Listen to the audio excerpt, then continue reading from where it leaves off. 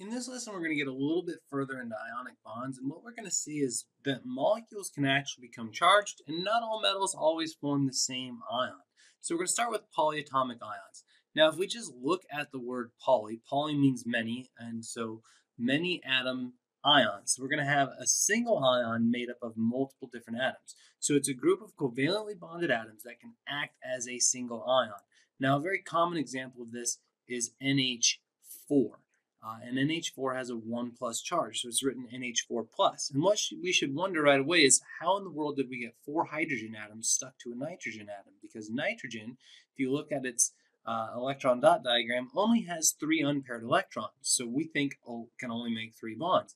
And it would be perfectly happy to share an electron with hydrogen, and be perfectly happy to share an electron with hydrogen, and be perfectly happy to share an electron with hydrogen. But now, 2, 4, 6, 8, every nitrogen atom in that compound has 8 valence electrons. It's happy. Hydrogen has its 2. It looks like helium. It's happy. How do I get a 4th hydrogen atom on here?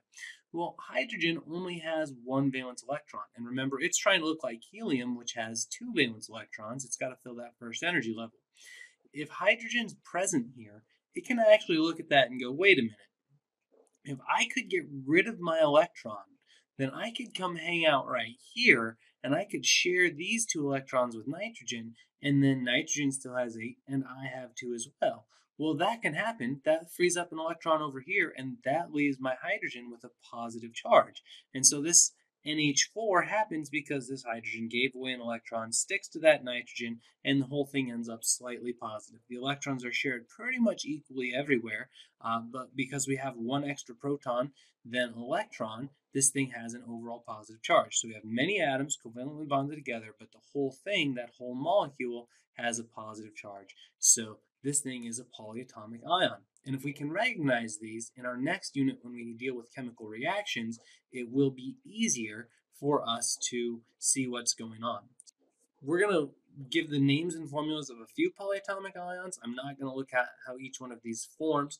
These are just a very few that you should definitely be familiar with. You will have a list of a whole bunch more. Now, ammonium was the one I was just looking at, and it's NH4 with a 1 plus charge. Hydroxide is OH with a 1 minus charge. You'll notice when it's a 1 plus or 1 minus, we don't write the ones. But if it's got more than 1 as a charge, then we will. Nitrate is a very common polyatomic ion. It's NO3 with a 1 minus charge. The only positive polyatomic ion that we see is basically ammonium. The rest of these are negative. Carbonate is CO3, and it has a 2 minus charge. Sulfate also has a 2 minus charge. It's SO4 with a 2 minus charge. And then phosphate has a 3 minus charge, so it's PO4 with a 3 minus charge. So we treat these just like ions, but there's multiple things in them. Now, if we have a compound that contains a polyatomic ion, it's an ionic compound because it's got ions in it, and it obeys all the same rules as before, as in the cation comes first, and the ending of the second element, if it's an element, will change to IDE. But if it's a polyatomic ion, we already know it's an ion, and we do not change its ending. So be careful with that. NH4 is ammonium fluoride. We still change the ending to IDE. But this is calcium carbonate. We do not change the ending of carbonate to anything else.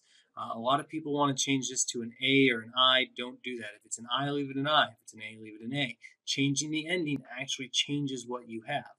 And then this is lithium nitrate. So be careful with your endings, because lithium nitrate is not the same thing as lithium nitrite. If you change that to ITE, you'd actually be talking about the compound LiNO2. And it does exist, but it's not the same thing as lithium nitrate. So be careful when you're dealing with your names. I will be looking at those. Now, let's go ahead and practice using a name to come up with a formula.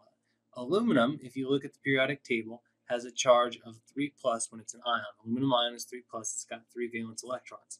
Sulfate is SO4, and it has a 2 minus charge. Now, we don't actually want to show the transfer of electrons here. We just want the ratio where these things are going to work out to be equal. So remember, we can just cross our charges. So that's aluminum, and we're going to need 2 of them, and sulfate, SO4, that is 1 sulfate ion, we need 3 of them. So you'll notice I just put it in parentheses. The parentheses tells me sulfate is 1 ion, and the 3 outside of it tells me I have 3 sulfate ions. So parentheses in science class work a lot like parentheses in math class. It shows me this inside thing, that's important, we're keeping it together. Magnesium, Mg, has a 2 plus charge. Nitrate, NO3, is a 1 minus ion. So again, we're going to cross our charges, and we're going to see we need 1 magnesium for every 2 NO3s. So the NO3 is 1 ion, and we need 2 of them. Calcium phosphate, calcium is a 2 plus ion. Phosphate, PO4, is a 3 minus ion. So we're going to have Ca3, PO4, 2. So be careful with your charges, but you can cross them. It's not too difficult.